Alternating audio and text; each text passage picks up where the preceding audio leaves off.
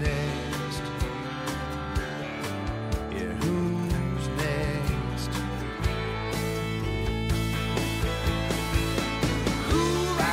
Welcome to the C.L.I.M.B. It's a show dedicated to helping singers, songwriters, and indie artists like you create leverage in the music business. We want to put you in a better place.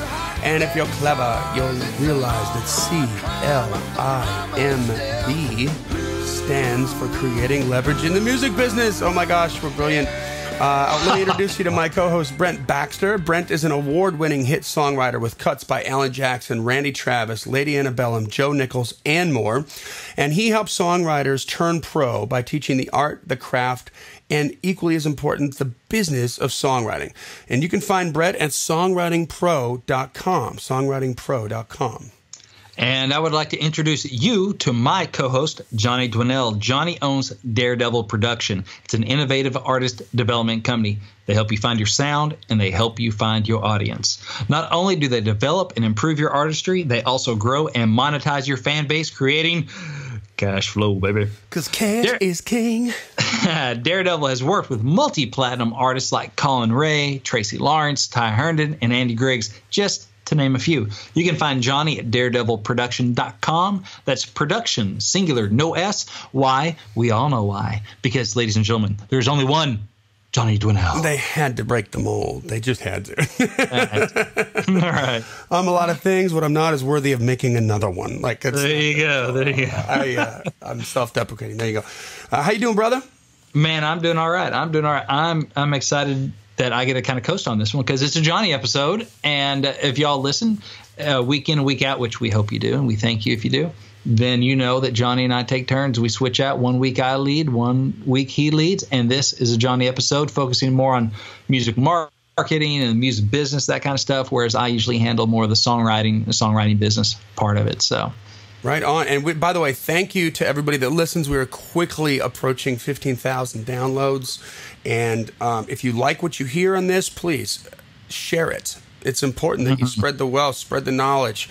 We try to keep it as entertaining as possible and pack as much information as we can into 20 or 30 minutes that is going to be valuable to you. Leave a comment or a rating and review on iTunes as well, so that other people, they're not going to care what we say as much as they're going to think and care about what you say. That's right. Let us know there. So today, let's just get right into it. We got a lot of ground to cover. Okay? I know. We're going to tackle really, listen, we're going to go down 10 music marketing facts. We're going to talk about 10 different huge artists that you only know because they're famous, and we all sort of covet the survivors. We covet the people who make it, and we fantasize about them, and we tell ourselves stories about how they got there and how easy it was. But I want to shed some light on some really masterful superstars that did not get where they got easily, and sort of pull the curtain back so you can see what really went on.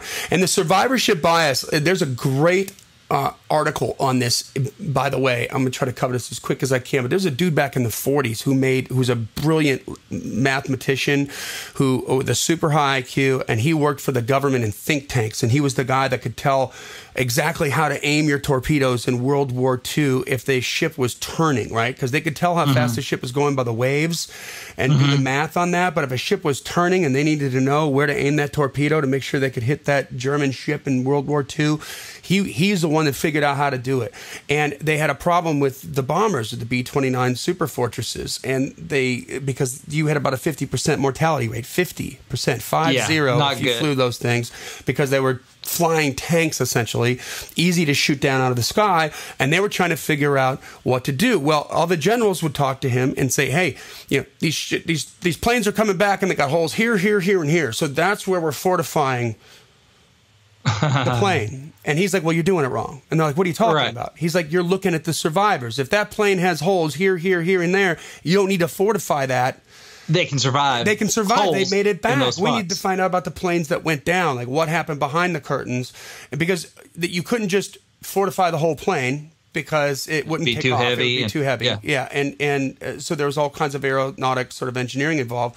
But that was the deal. Like, what happened to the planes that didn't make it back? So we're always looking at the famous people. If you want to open up a restaurant, you always look at the restaurants in town. You're like, man, it sounds so romantic. I want to get my own restaurant. I'm da-da-da. But maybe you don't realize that 90% of the restaurants in your area fail.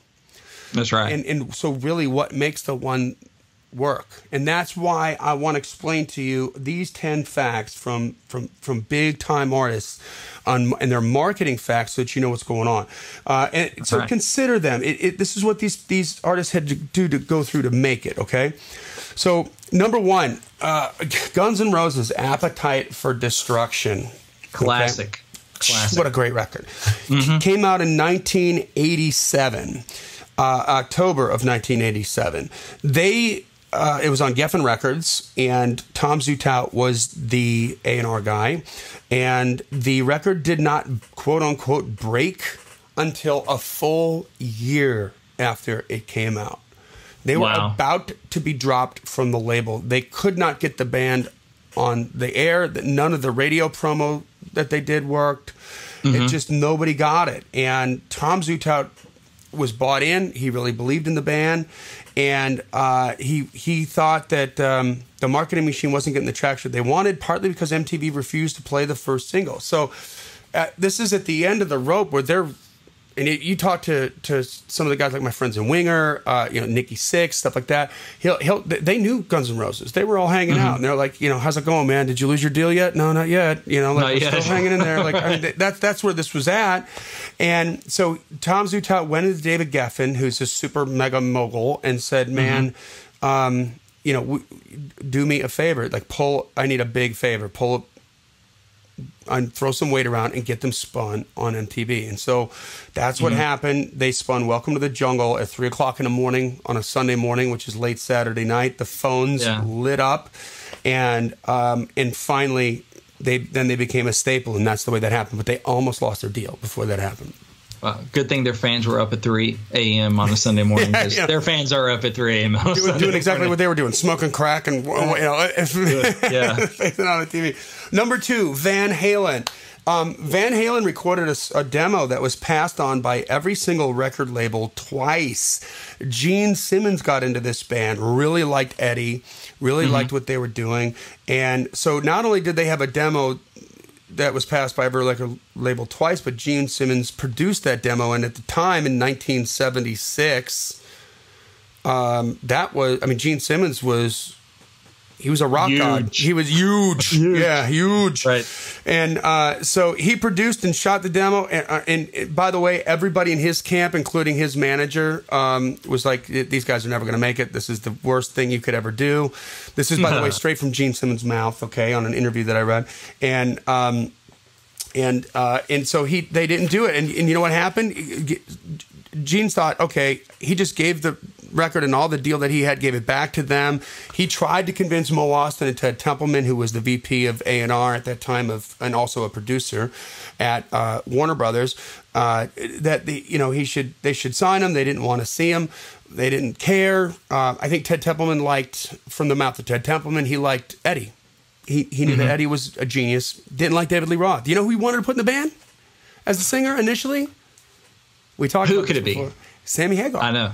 He wanted to put Sammy Hagar in the band, which ended up happening like 10 years later, but and sort of organically without the interference of a record label. But that's who he wanted in the band, and but they stood together shoulder to shoulder and said, no, this is what we're going to do. And actually, Ted Templeman and Mo Austin went out to the Troubadour in L.A. to see Dokken play. Van Halen was opening up for Dokken, and lo and behold, they saw him live, and then they got it. They're like, oh, yeah, let's sign him. And so that's how they got their deal. And of course, that first record is arguably amongst every single rock artist's top 10 records ever, because it changed the world, with Eruption and all that. So speaking of... So what we're seeing here is that the survivors, even the survivors, are almost not survivors. They went through a ton of, guess what? No's. Right. Nope. And they kept pushing, So you've got to stay in the game. You've got to stay in the game, even when the same person tells you no twice. It's just no for now. Right. That's for right now. We'll come back around. You wait right here. So, exactly. Speaking of Gene Simmons, number 3, Kiss. I'm trying to rifle through these as best as we can. So, I'm appreciating your discipline. Normally, a 10 on a list means it's a 2-parter. We'll see what happens. I'm not trying to do it. So, they were signed to Neil Bogart's Casablanca Records in 1973 and released their first effort, which was called Kiss, in 1974. That record failed to gain traction in the marketplace. They quickly came off the road to record Hotter Than Hell, which was also released in 1974. Like, the first record was such a dud.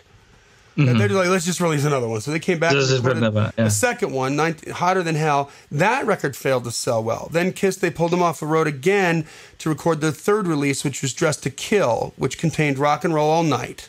And fared a bit better than Hotter Than Hell, but still, the third effort did not sell well. Same year. Okay? And at this point, Kiss and Neil Bogart's faith in the band and Casablanca Records, they were almost bankrupt. But they had done such a good job with their live show and the makeup and everything like that they were touring and be able to make money touring. They weren't selling records, but they were making money touring. So they had this other cash register that kind of kept them out on the road. And so they said, well, because they're touring and the live show's so good, let's why not do a quote-unquote, live record, which, if you know from the stories of Kiss Alive, the only thing that was live on the record was the audience. Everything was re-recorded, but they released a live, and to try to get that live show on tape, and it did exactly that. And not only saved the band, but it saved Casablanca Records. And hard work, perseverance, and grit. And by the way, they weren't just faced with record sales; they found another way to make the money and to keep themselves alive. See what I did there? And come back around again. So, big. I mean, they almost didn't make it, man. Okay, Kiss almost didn't become Kiss, like the iconic group that they were. And if I'm not mistaken, by the way, I think that Neil Bogart, this might be wrong, but I think that Neil Bogart picked up the first record, Kiss. He bought that, I think, from Epic Records, who signed them, recorded the record, had it printed on pallets, ready to be shipped, shrink wrapped, ready to go on trucks and be shipped to all the record deals. And then one of the label heads was like, what the hell are we doing? Like, this is the dumbest thing we could ever do. These guys are dressed up like, Japanese kabuki makeup. Right. Dude, like, what the heck? Get out of this right now. Cut our losses. And I think he picked up that first record for a song, but, begun and then created the band, begun to believe in the band, and the rest of it happened there. I believe that's true. So number 4, George Michael. So George Michael was a huge multi-platinum international star with the 80s duo Wham. Wham. Before he became George Michael, he was George Michael of Wham. And they sold 25 million records. Now, I don't care who you are, 25 million records puts you... I think when you cross over 20 million records, you go into big-time star status. Oh, heck yeah. Superstar status, where you're world-renowned. So here you have somebody that's famous already. Okay, and we're all lamenting as independent artists, where just nobody wants to listen to us. And if they just heard my music, and if I just got in front of the right person, my life would be great. He was already famous. He's like, I'm George Michael. I sold 25 million records. Right. Right. And so he gets his first solo record, which is Faith. He gets the deal. And he gets the deal with CBS Records and Walter Yetnikoff. And this is Walter Yetnikoff was the last sort of record label executive who really believed in the bands, and believed in the art, loved the artists. He was in awe of his artists. Okay, it wasn't all business for him; it was art for him too. And George Michael had what they called a key man clause in his contract. So if anything happened to Walter Yetnikoff, his contract became null and void. Right. And he was out. He could walk. He could walk, and because he didn't trust anybody else to do it, so he comes out with Faith, which is all the songs, huge Father record, Figure, all that huge record that sold 25 million copies. So now George Michael's 50 million copies, okay, and then his second solo record, Listen Without Prejudice, Volume 1, while he was recording that, which is, by the way, if you've ever heard that record, an epic masterpiece. I mean, it really is this sort of crowning. It's the apex of his creative genius. Like, it was a really good record. And CBS Records was purchased by Sony. And as a result, Walter Yetnikoff was out, and who was in? It was Tommy Mottola, who was former manager for Hall & Oates. And Tommy Mottola now, he, first of all, a New York Italian, so you got that going for you. You know, he doesn't mince words, right? He's all business, and he wants to make the Japanese happy, okay? And so he's trying to get his artists to work for him. George Michael was one of them, and George Michael's like, screw you, my contract's null and void. And so here you have a situation where a label, and at that time, this is the heyday of the music industry, only the top 10% of the artists are making any money. So CBS Records probably had 500 artists. There's only 50 of them that made any money. 450 of them lost money. And they're saying, and Tommy Mottola goes head-to-head, ego, head-to-head with George Michael, and sits on the record. I remember coming across that record in a record store by accident and thinking, how did I not hear about this? And you know why you didn't hear about it? Because they didn't market it. And that record sold something like 4 million copies. Guys, they didn't market it. Like, he was famous, and they didn't market it, and it made a huge impact on the sales because Tommy just thought, I've got 500 artists, you got one career. I'm going to sit on this. I'm going to screw you. And then that's why if you watch those videos with Freedom, where he's got his jacket from the Faith video, catching on fire, and the song is about what's happening between him and Tommy Mottola, you know, for the boys on MTV. And Tommy wanted him to be in the videos and shake his little booty, and he wouldn't do it. So he's like, you want beautiful people in the videos? I'll give you beautiful people in the videos. And Freedom was like 6 of the top supermodels at the time. And that was just his big middle finger to Tommy Mottola going, isn't this what you want to sell the music, man? You know, it was a classic head-to-head. But guys, marketing was the key there. So number 5, Winger. Paul Taylor is a dear friend of mine, and Paul met Kip Winger when they toured together with Alice Cooper's band. And I remember Paul saying he came out of a recording session one time, and Kip was there, and he was just playing some demos that Kip had made. And he was like, man, those are cool songs. He's like, oh, thanks. And he's like, you wrote those songs? And Kip was like, yeah. He goes, who's that singing? Kip's like, that's me. You want to write some songs? And Paul's like, yeah, like, let's do this. And so there it was. So you've got 2 guys that are well inside the industry at this point. They're famous, touring with Alice Cooper, and they had, and this, by the way, this band sold a lot of records, okay, and they had these demos done, and nobody would sign them. Nobody cared until Beau Hill, a famous producer, said, yeah, I heard that. Yeah, you guys want to do a record? He told, I think it was Atlantic Records they were on. He told Atlantic Records, yeah, I'll do it. I'll produce him, and then Atlantic signed him. That simple. But it wasn't. It had nothing to do with the damn quality of the music. It was a relationship. Somebody that knows, likes, and trusts them. That's right. Number 6, Bruce Springsteen. Okay, this is one of my favorite stories. Bruce is iconic, right? And he recorded Greetings from Asbury Park, New Jersey, which was his first major label release for Columbia Records in 1973. It took him 6 months to hand in that record. He handed in the masters, and Clive Davis told him that he didn't hear any singles on that. And if you've listened to that record, Clive Davis was right. Okay, there's nothing that was like going to work on the radio, and so he's like, I can't promote it. You got to give me some songs that to help me promote it. And he told Bruce, he said, look, go back and write me 2 singles. And so Bruce went back under pressure with his record deal on the line, right, and wrote, what did he write? Blinded by the Light. And Spirit in the Night. And both of which were released as singles and didn't do that well for him. So he was critically acclaimed on that first record, but it didn't sell very many records. And it wasn't until 1977 when, and I think by that time he had released his second release, which was the E Street Shuffle, or whatever that is, the Good, the Bad, and the E Street Shuffle. Which he was just starting to get it together then. We're still not up to Born to Run, you know, which was his not full Bruce at this point. We're not full Bruce yet. He's still developing as an artist, right?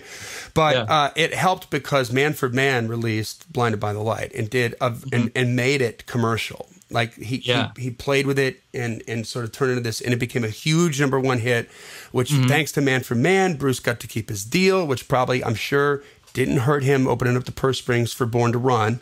Right. And he had enough time to develop and become a student of the game, and was really writing just undeniable songs at that point, you know? Yeah. So number 7, this is just kind of, I want to bring this up because it's a marketing situation, but Sony bought Columbia Pictures and CBS Records. Why did Sony, a maker of electronics, buy that stuff? Sony got screwed on the Betamax tape. So if you're really young, you probably don't even know what the hell this is. But you know, when they first came out with videotapes, Sony was the one that first came out with it, and they developed it, and they spent $1 billion developing Betamax. Wow. And the competitor was Philips, and Philips was owned by C.L.I.M.B, which was a huge C.L.I.M.B's also owned Polygram Records. They owned a movie studio. They had all these different sort of entities under this multi-billion-dollar conglomerate umbrella. Okay. And so the competitor to the Betamax was a VHS tape. Well, in the 22 Immutable Laws of Marketing, which is a book that I've read, the number 1 law of leadership, it's better to be first in the market than to be better. And and so Sony just created really, really good electronic products and innovated. And Philips did that too. But Philips, all of a sudden, for the first time ever, I mean, when these tapes machines first came out, before that you never owned a video. Yeah, you never owned a movie. You didn't know. You had to wait for TV to run it, and then you would watch and listen to the commercials, and you were forced to sit there, appointment television, and watch it. And then when the videos came out, it was really awesome because then you could tape them. Right, you could tape them and edit out the commercials, or fast forward through the commercials, and that was like a really, really big deal. But then all of a sudden, for the first time ever, because under the Seagram's conglomerate umbrella, Philips had access to titles, movie titles. And so they just flooded the market with, for the first time ever, you could actually own the movie without commercial interruption. It wasn't edited for TV with all the swear words, the cuss words and everything. You could own it. And so everybody went and bought VHS machines because they could get VHS movies. Sony couldn't do it. And that's why Sony bought a movie studio and a record label to make sure that they had access to all the art and could control all the art that was coming out for whatever new thing that they invented. So, you know, it's important to know that you know, why these things kind of happen. It's a marketing thing, right? It's about who gets it first, you know, who's first in the marketplace. That's why we spend a lot of time at Daredevil trying to help you find a lane. You know, because if you're trying to be Jason Aldean and there's 500 guys trying to be Jason Aldean, that lane's pretty crowded. There's a lot of traffic in there. Exactly. Yeah. You know, and we already got Jason Aldean while we need you. Exactly. So number 8, Aerosmith's deal in 1991 with Columbia. They signed a $30 million record deal with an $8 million signing bonus. Okay. Nice. Well, the band was still signed to Geffen Records, who resurrected them from the dead, and still owed them 3 releases. Now, Aerosmith was originally signed to Columbia, so Dream On and Back in the Saddle, again, all those old classic hits from Aerosmith were Columbia releases. And then the new ones, which was Permanent Vacation and Pump and, you know, those subsequent releases were on Geffen Records.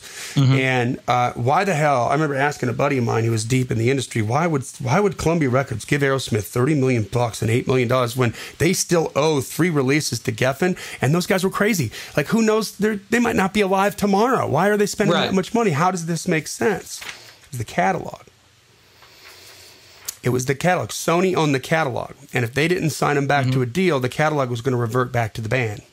And so they need to pay to keep that. In the catalog, I mean, I have a dear friend who worked in licensing at Sony directly. And so I know for a fact that, like, when Just Push Play came out, Aerosmith had a commercial for a year that was running with Dodge with Just Push Play. Not a vintage song. Not Sweet Emotion, not Back in the Saddle Again. A brand new song, and the band got $1.8 million for that song. And each of them got a car from Dodge, whatever car they wanted, a brand new car. Nice. So that's what that was worth, right? And then who knows what Nissan paid for Dream On, because they had something going on with the Nissan 6 there. So that's why they did it, because they wanted to keep that machine going, because the catalog was worth money and kept it going. They didn't care whether the band lived or died. They were just like, we can work this project here. So That brings us to number 9. We're going to make Home it through 10, stretching. dude. This is crazy. Def Leppard's Hysteria. So Def Leppard got their deal, released On Through the Night, and then on their second release, which is High and Dry, they got Mutt Lange to produce it. And that great record, by the way. And that sold about 250,000 copies on the strength of Bringing on the Heartbreak, which became like a pretty big radio hit. And also, that was right when MTV came out. So early on, they were darlings of MTV. Bringing on the Heartbreak was a big regular rotation video on MTV. So then they go into the studio, record Pyromania, which was a history-making and a history-changing record. Like, the production on that was so slick and so cool. Had never been heard before. People freaked out, you know. Mutt Lange, baby. Mutt Lange. What a great record that was, too. I saw that tour, man. Not for nothing. That was sick. That was sick, dude. At Alpine Valley. Like, oh, my God.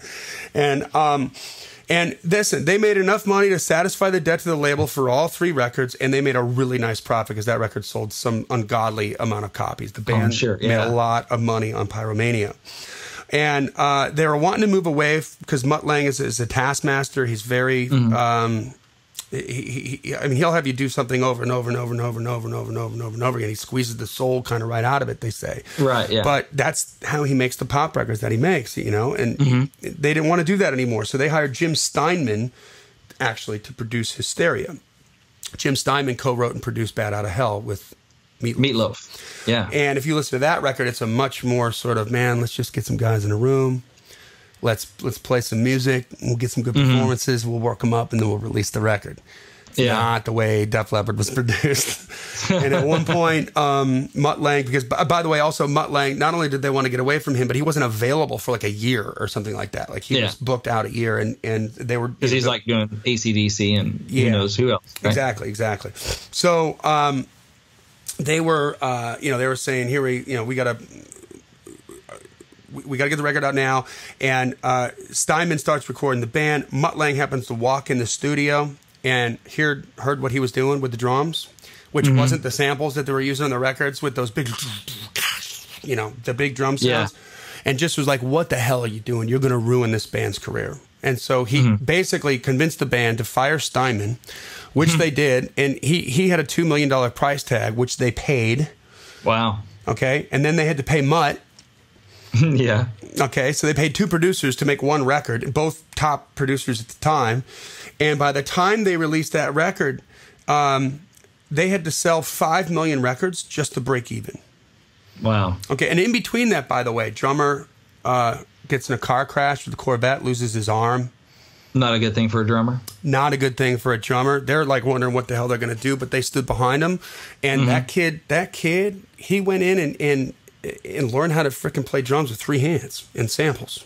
3 hands? I'm sorry, with 3 limbs. 3 limbs, 2 legs and one hand. Okay. We're going the other way. So you talk about grit. I mean, all this stuff happened. Think about what happened. And they were selling really good on the first single and the second single, but it wasn't until Pour Some Sugar on Me came out, which, by the way, last song handed in the 11th hour on the record by Mutt Lange. Okay? Yeah. And almost didn't make the record. And so here's the deal. If you think when you get your deal, if you think when you're famous, if you think when you've sold 20 million records that you can kick your feet up, stretch out, coast, light up a big old cigar and coast, you're wrong. The dice are always tumbling. So keep that in mind. And finally, number 10 is Michael Jackson. I've heard of this guy. He's he dances real good. I heard he sings real good, writes some songs. He's a kid singer, right? Kid singer. I think how many records has he sold, by the way? Like all of them. All of them. Every single one of them. I mean, I think it's well over like 150 or 200 million records worldwide. Yeah, probably. It's insane, right? So Michael Jackson was world famous as the front person for the Jackson 5. And here's the storyline. Epic didn't want to sign him when it was time for Michael to do his solo record. Why would you? He's just Michael Jackson. This guy's so freaking talented, right? He's so talented that the engineer created a box for him to stand on because he dances while he sings in the studio, cutting vocals, and it's on time. So they recorded it and mixed that crap in all those songs on all the Michael Jackson records. I mean, that's how on the money that this guy is. He's a freaking nature. He was so good. Then marketing VP of marketing, Epic, didn't want to sign him because they thought he was a novelty. They thought so Freak Talented already sold a bunch of records with the Jackson 5. Yep. Hours and hours of stage time. So he's already way more experienced than someone of his age usually is. Exactly. And they're saying no, thank you. And they're saying no. They're saying we don't want to do it. And I can't remember what happened for him to get the deal, but obviously the rest is history. But they thought that was going to be a bomb. And Michael Jackson, already famous worldwide. They had a cartoon out about him. How much more famous can you freaking get, right? All that stuff going on, and he still had to fight. He still had to sing for his supper to get that deal, people. Okay? This isn't easy. This isn't about being, fame is not easy street. So if you're looking for fame, don't do it. Get into this game because you want to be here, because you want to make good music, and you're going to have to fight every single step of the way to make it happen. So, man, I hope those, shed a little bit of light on that, I'm totally depressed now. Thank you.